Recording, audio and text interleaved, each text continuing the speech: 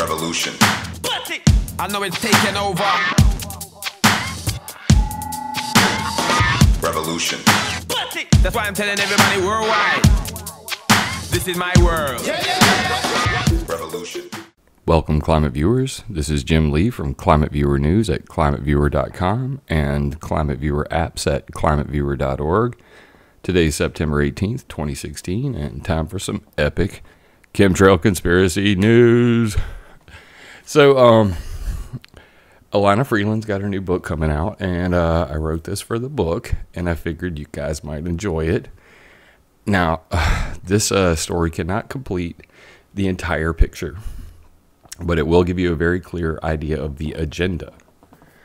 So let's make this short and sweet. The U.S. military is more than likely involved in geoengineering already, and they are attempting to take care of the commercial flights and get them in on the fun too. So how does it work? It works with soot and sulfur. The people involved are the ICAO, the NATO, U.S. State Department, Department of Transportation, EPA, FAA, and NASA. And what they're doing is trying to use sulfur to change the contents of the clouds coming out of planes and make them into cooling clouds, because currently they trap heat. So let's talk about soot. Soot particles are composed of individual nearly spherical particles which have a mean radius between 10 and 30 nanometers. So these are nanoparticles of soot, aka carbon black dust or carbon black aerosol. Why is that important? Because in 1994, two FOIAs from the Joint Non-Lethal Weapons Directorate showed that the Navy and Air Force are involved in weather modification research using carbon black dust. The very next year, in 1995 and 96, Owning the Weather mentions carbon black dust by 2005. Technology to be developed by the DoD.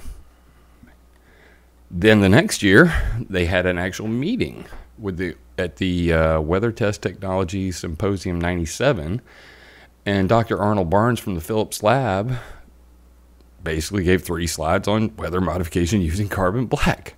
So there they are, and in the last slide, near the end, create, suppress cirrus contrails for surveillance coverage. So that's the military bragging that in 1987 they could make clouds to block out surveillance satellites or help with nighttime operations, make it darker. Making clouds to block satellite spy transmissions from cameras and lasers, directed energy weapons. Interesting. So we're going to step back. Back in 1973, William M. Gray and William M. Frank had a couple papers about steering hurricanes with carbon black dust, weather modification of carbon black dust, absorption of solar energy. Right there. Well, that would be great if they hadn't come up here to 2008 when the Department of Homeland Security decided they wanted to steer hurricanes. Mosh Alamaro from MIT said, let's do it with the use of carbon black aerosol to selectively heat parts of the atmosphere by dispersion of CBA, carbon black aerosol, above a hurricane.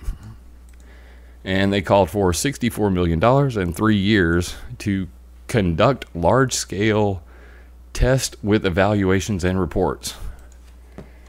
And that is fully underway. So that being said, I went to the EPA in Washington, D.C., and I told them, you know, why are you guys trying to regulate greenhouse gases coming out of planes? Nobody's scared of greenhouse gases coming out of planes. We're scared about, people are concerned about clouds, and I want you to stop making clouds.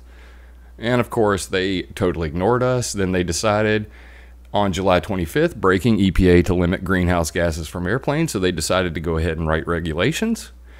A couple days later, 6 days later, the White House releases the Federal Alternative Jet Fuel Research and Development Strategy.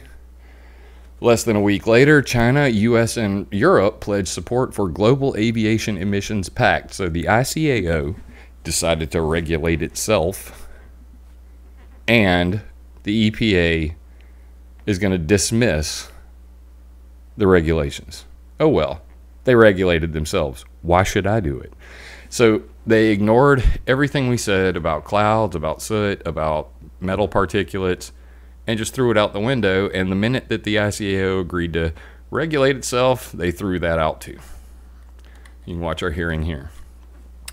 So why is it a problem? Because as you can see, these clouds, this is one E3 AWACS doing circles right there, and that one plane by itself covered almost all of Britain by itself, which is why there are quotes like this: contrails formed by aircraft can evolve into cirrus clouds indistinguishable from those formed naturally. These spreading contrails may be causing more climate warming today than all of the carbon dioxide emitted by aircraft since the start of aviation. That's heavy, and that's from the guy who wrote the report on contrails for the IPCC. He said, you know, in his last report, they're not that bad, and then less than a year later turned around and said, oh crap, it's worse than all of the CO2 coming out of planes. So EPA, you look stupid.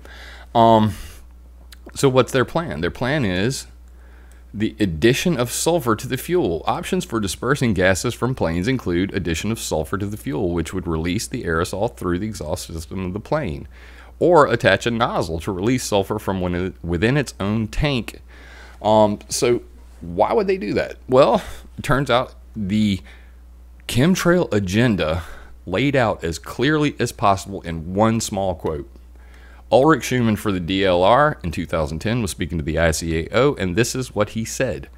Both aspects, soot and flight routing, offer the potential for aviation to reduce the climate impact of aviation, less soot emissions, less warming, and more cooling contrails.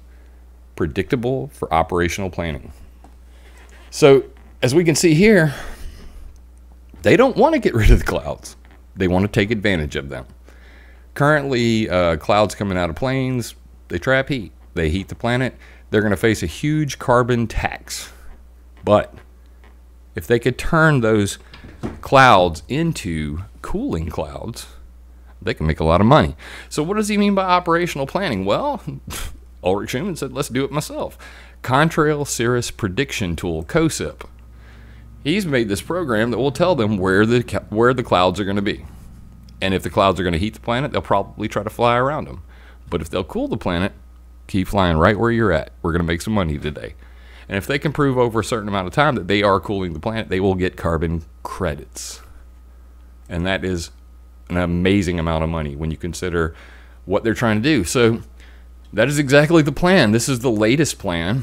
Applying high fuel sulfur content at aviation cruise altitudes combined with ultra-low sulfur jet fuel at lower altitudes results in reduced aviation-induced mortality and increased negative RE compared to the baseline aviation scenario. And what that means is use high sulfur jet fuel when we get to flight altitude to cool the planet.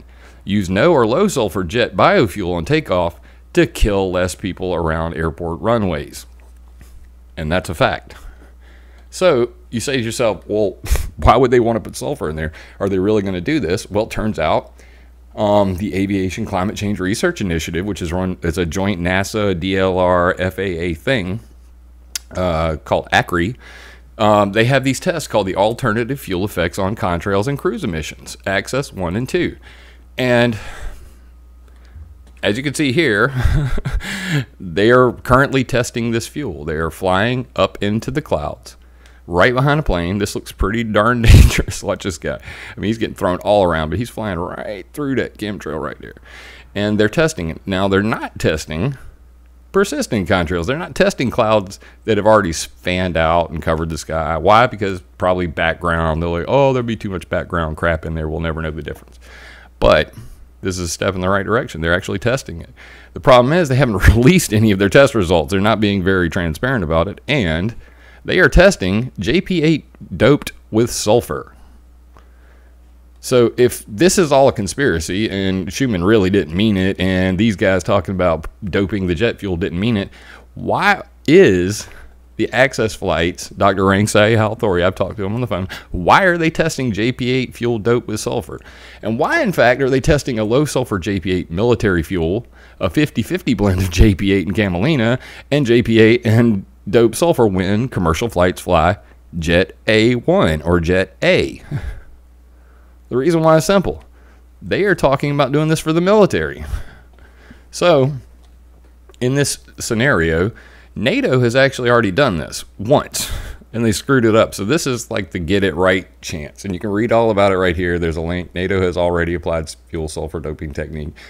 And you can see that that's exactly what they say in their own technology. In their own, all of the geoengineering papers say the same thing. We could use commercial passenger flights, but it would be inefficient. In terms of efficient geoengineering strategy, this technique proved to be unviable. So they're saying, you know, maybe doing it from Delta Airlines isn't such a great idea. We really need some new planes with large amounts of sulfur added to their jet fuel. Well, guess what? Alan Robach and Ben Kravitz, two geoengineers, the military's already manufactured more planes than would be required for this geoengineering scenario. And they were specifically talk about the KC-135 refueling plane. So they could use the nozzle on the back of it just to spray it directly into the stratosphere. Or the fact that all of these military planes can fly into the stratosphere, whereas, you know, commercial flights don't. So tropospheric geoengineering is what we're talking about for commercial flights, and stratospheric for military flights. And that jives very well with what everybody's seeing. So they're seeing tankers with no markings, not on flight trackers, dumping all over the sky. And that's the military planes. So what this story really is about is how the CIA is funding a geoengineering study, how they have determined that climate change is a national security concern, and the military is already acting on that, but they are trying desperately to get commercial aviation in on the fun. You can read all about that here. The CIA, weather warfare, and climate terrorism. Scientists claim chemtrails are accidental geoengineering, and you know, all of the other references down here are about things they're going to do to chemtrails. So dig in. It's a great story. It'll get you started, and there will be more details to come, guys. And unless someone like you cares a whole awful lot, nothing's going to get better. It's not.